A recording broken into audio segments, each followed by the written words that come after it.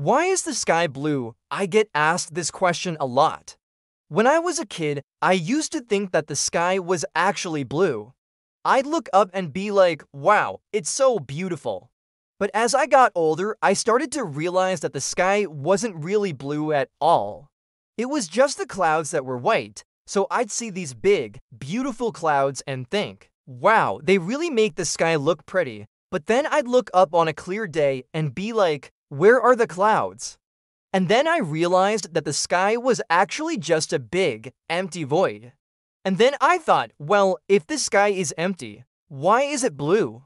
And that is when I learned that the blue color of the sky is actually an illusion caused by the scattering of sunlight in the Earth's atmosphere. So basically, the sun shines down, hits our atmosphere, bounces off the molecules in the air and creates this blue glow that we see all around us. That's why the sky is blue.